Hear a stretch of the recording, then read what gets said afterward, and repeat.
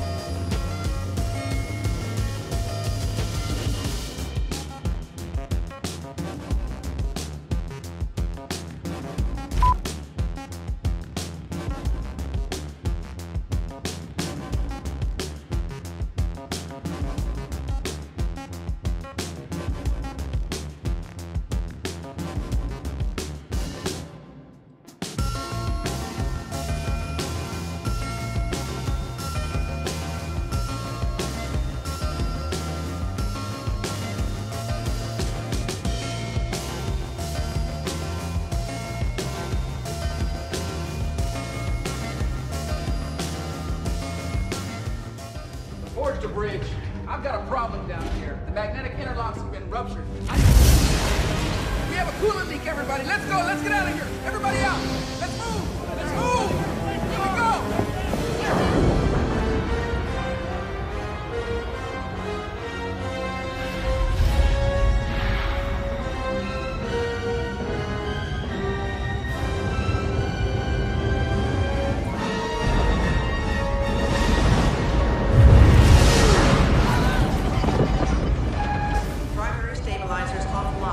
Engaging secondary systems.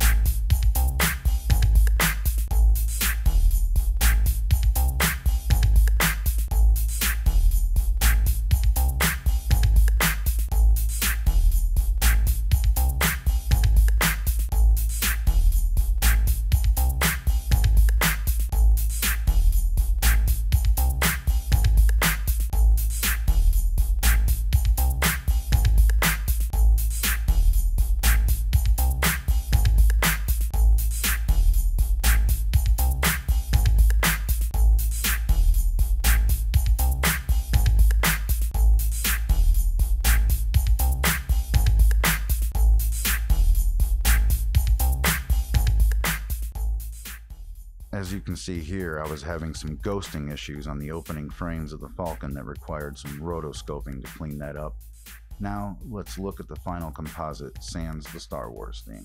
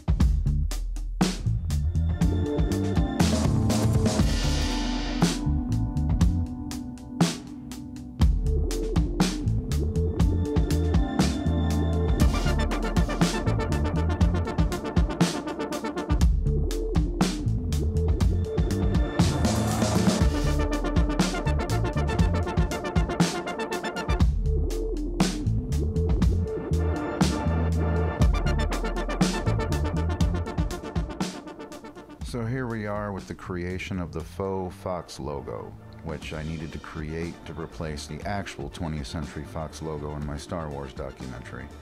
And I thought it was pretty clever what we came up with, because from concept to finished product, it took us only less than 48 hours to put this together. Basically what you're seeing here is a board that I stacked up on a bunch of crates on top of a speaker, and that was just so that I could get it elevated as high as I could, so I could actually get the camera in an up position, looking up at it like you would on the 20th Century Fox logo. And I used 3 film canisters, like I said, wedged a film reel with obviously no film back in there, and set up the green screen in front of the lights. Now I did have to use some boards to bounce light back up onto the bottom of the green screen to get a more even light. And as you can see here, this is the master shot element that is going to be used in the logo. Now in the final I did recrop and resize this slightly, but this is the original shot. Now to do the light beams, took the same board, lowered it all the way down to just the height of the speaker, folded the green screen over top the board, and then we put a nail in as an anchor. And what this nail is going to allow us to use a little contraption that I put together to animate the light beams for the 20th Century Fox logo. And here it is, what I like to call the shish kebab animation rig. What this is 3 shish kebab skewers, some cardboard, super glue, piece of a broken hanger, some blue paint, and some masking tape. And as you can see here, my buddy is clipping on the part of the broken hanger to the nail and animating our shish kebab rig. And this is how we created the light beams. And so now, I'll break it down, show it to you step by step. Hope you guys enjoy.